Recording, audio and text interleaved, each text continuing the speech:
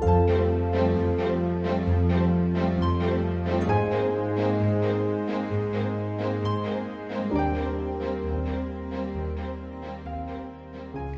everyone, it's Leanne from Stamp Chatter and welcome to another video. If you don't know me, I am an independent Stampin' Up! Demonstrator in Canada, specifically British Columbia, and I have been doing this for 25 years. It's a long time. I thought I would do it for maybe a couple, but here I am 25 years later and I'm still doing it. So today, as we're counting down to Christmas, I thought we would do a Christmas card. So this is the card I'm going to show you, and it uses quite a few sets from the mini catalog that is out currently. So we're going to use the falling snow background. We're going to use Peaceful Season. We're going to take the Joy and Love to You out of that. The house is from Yuletide Village, so this little one here. And although it has a really nice tree, I really wanted to use this tree from Snowy Wonder because it had a die and I didn't have to fussy cut it. So those are the stamps that we're using. We're going to use the deckled rectangle dies, and I'm using 1, 2, 3, 4, the fifth one in, okay? So that is about just over 2.5 by 4. Okay, so we're going to use that. And we're gonna use the background Snowy, I think it's just called Snowy, because I've lost the case, if you can believe it. And we're gonna use the folder that looks exactly like this, which is also Snowy. That is right here. Okay, so it's quite a few different pieces, but that's what we're gonna do to make this card. Basic white, poppy red, and pool party. So let's grab some cardstock. Okay, so here we go. I've got my pieces, my basic white, poppy red, and pool party. And I'll bring my cutter in, put these off to the side. Take these little trees that I've already cut out, put that aside. Okay. Let's take some white, and this is just a basic card size, and so 5.5 by 8.5, and then scored on the long side at 4.25. That's all you need to do for that one. Let's give that a little fold. Where is my bone folder? There. Oops. Right, put that aside. Bring in that Whisper White again. Now I'm using just the regular layering weight. I didn't use the thick Stampin' Up! Thick because I've run out. Otherwise I probably would, but it doesn't really matter. And I'm going to cut this down to 3/4 inch by 5. Okay, and then I will take the poppy red and I'm going to layer it very scantily. Scantily, is that a word? So I did 3 3/4. I'm now going to do 3 7/8. And then I had 5 before. I'm going to do 5 1/8. So I'm just doing a scant larger. I'm going to emboss this piece, and I know it kind of sounds weird, but it does shrink ever so slightly when you emboss. I must just pull, depends on the design, but can pull the cardstock together. So let's emboss this. So I like to line up my cardstock just with the bottom there, so I know that my pattern, whatever the pattern is perfectly straight. So give me a sec and I'll be right back. So here is our embossed snowflake. I hope you can see that. There we go. And let's just put this base together, and then we can put it out of the way and be done with it. All right. Using some liquid Tombow here. And I like that, especially on embossed pieces. just seems to work better. All right, let's pick that up. Make sure I'm even because those margins are pretty tiny. All right, just like that. One more time and we'll put it on the card base. I'm running out a little bit. Make sure I've got the right side. I've done that. Glued it to the wrong side. And I am putting the, see the accumulation of snow is at the bottom. I kind of think that's the way it should go, but honestly, I don't think it matters. All right, so let's put that aside. Now what we need to do is take that deckled rectangle and we want to cut 2 white pieces out of Whisper White and 1 out of Pool Party, and I will do that and be right back. Okay, so here are my 2 white pieces, my Pool Party piece, and I just want to make sure these are all the same direction. So the design of the decal edge here on all 4 sides are slightly different. So this edge and this edge are different, and so I want all 3 pieces to be the same edge. So I'm just making sure that's all the right way. All right, so I'm going to take this Pool Party piece and we are going to take the snowy background and we're going to emboss this.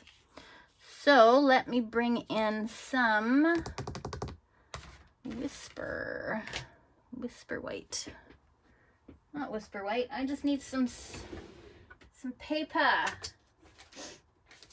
I need some paper here. Okay, let's do that. Perfect. Let's grab my Versamark, which is right here, and make sure I got my embossing buddy. That makes a huge difference.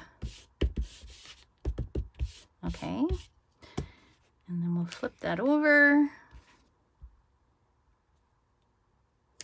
I'm gonna take a piece of paper and bring it over like that. My fingers don't get dirty then. For such a small piece. Perfect. Okay, where is my embossing powder? There we go. Let's put a bunch of powder on there.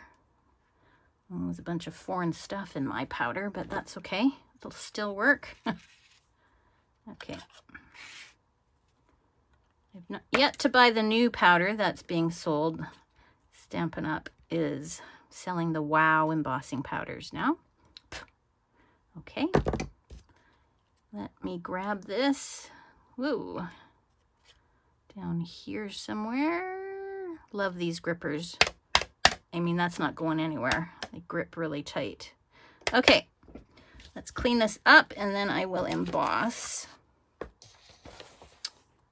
I really should get myself a plastic container. But truth be told, I don't really do a whole lot of embossing. I don't know why. I probably should do more, but I don't. All right. I'm going to heat that up. I'll heat my gun and I will be right back.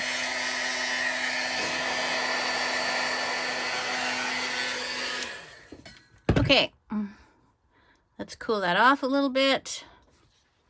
That is my background. So I can see a little boop on there, but I don't know if you can, but I got a way to cover that up, so I'm good. Okay, so let's bring in these 2 white pieces. Now, I've done quite a number of these already, and so I'm going to have 2 layers in the background, and so I've already cut a bit of a template. And you can just, you know, guess if you want to. But I did about 8 or 10 of these cards, and I wanted them all to be consistent, so I made myself a template. And we'll just cut that out.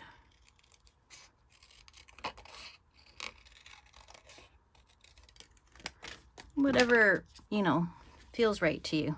All right, so that's going to go there. And then this piece, we're going to take one of the houses from Yuletide. I'm going to grab the skinny one. And what did I do with Mr. Brick? Oh, he's over here. Okay. So we'll take that in the brick and stamp using my Memento Black. Wherever that disappeared to. Oh, right here. I'm telling ya, it's getting too messy on my desk, so it's getting hard to see stuff. All right. In fact, I'm actually going to stamp Joy and Love to You. Now that was from the Peaceful Season. I love this set. It's just so many options in here. So I've grabbed this one, Joy and Love to You. It's already on a block. So I'll ink that up in Poppy Red and stamp that near the bottom, just like that. Now I'll come back with my house. Get that nice and even. Stamp that a little ways up with room for a tree to the left, like that. And here's that little, what is that? It's a stone fence, I guess, or maybe I wouldn't say brick, I think it's stone. And just stamp that like that. Now we are going to fussy cut this, but let's color first using a few different blends. So I'm going to bring in some Poppy Parade, some light smoky slate, Poppy Red, not sure why I have the yellow, I don't think I used it, and the dark pecan. So let's start with the gray. And I'll do the chimney gray. Love these pens. And then the fence, most of it's going to get covered up, but we'll color it anyway. Just like that. And I'm not shading anything. I find this piece a bit small for that. Okay, I'm taking the darker Pool Party. And I'm going to color the house in Pool Party. So if you don't know, blends are alcohol based. And if I stroke once, I get obviously a color. But if I stroke again, I'm adding another layer of color to it. So if I go over the top again, and put a second layer on, it'll be slightly darker. So just keep that in mind. It might frustrate some of you, or maybe some of you wonder why you're not getting an even color. All right. Oh, I'm being a bit messy here. It's not very good. So see, I've gone over this a few times. Now it's darker on that side of the house, so bottom of the house is slightly darker. Don't know if you can see that, but it is. And now it's bugging me. So I'm going to go back to the top. Just do another layer. No big deal. Right? Okay, just like that. Usually I color it and then bring it in. I don't usually color on the video. So I'm going to make the door a dark Poppy Red. That'll cover up my mistake there. And the shades of the house can be red as well. I think we're almost done. And I think that's a garage. And the Poppy Parade is a bit dark. You know, seriously, I could do slate maybe. Let's try it. I like to think of these as sort of the, not really the gutters, but fascia boards of the house, I guess. I don't know what that's called. All right. And I'm actually going to do this brown because to me it's the garage door. I guess it could be gray too, but all right. There we go. Just like that. Okay, here comes the icky part. I'm going to cut this out. I'm going to cut it out around here, up here, and down. So I'm going to take all this white out. So I'm gonna fussy cut that and maybe put this on fast forward so you're not bored to tears.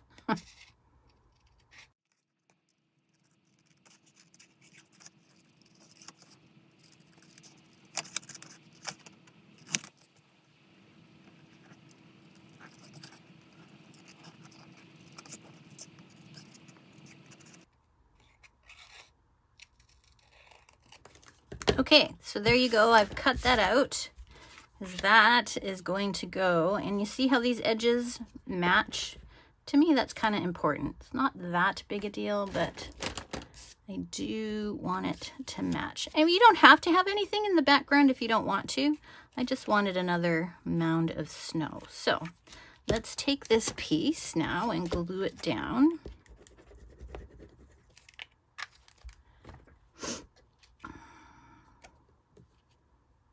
That. And I am going to pop this up. Am I? I am. As I think of it at the last minute. I had dimensionals sitting here a minute ago. All right, I'll be right back. All right, I think I need to open a new pack. Anyway, so let me do that. If it lets me. Come on. Hello, Mr. Pack. Wow. There we go. Open that up. Grab a sheet. Okay, flip that over. Let's take. Oh, I love these tweezers. These are Be Creative tweezers, and I love them. A little bit of dog hair in there. Par for the course when you have a pet. Okay. So let's put a whole number of these in there. Okay. So I have cut out, I already punched out these two trees earlier. And I'm going to glue one of them to the left side of the card. Let's see. A little glue. I'm really running out now. Okay. Oops. Top. Just like that. All right. Now my house is going to go on. More dog hair. Good grief. I don't know if that's, if you can see the dimension like I can, but I like it. All right, now I'll take the other tree and I'm going to put another dimensional on there on the bottom. And I'm going to pop the tree up just in front of that, just like that. All right, let's put that on our base. And then we have one more fun thing we can add to it. And that's going to be these loose snowflakes. That's going to be fun. So let's just get this on first.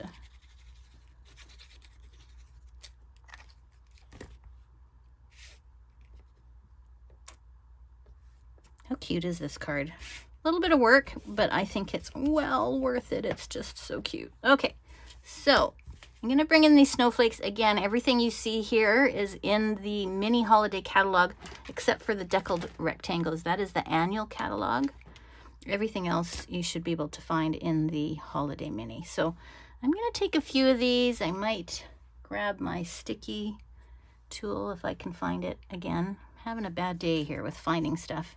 There's, I think, 3 sizes of snowflakes in here, I want to say.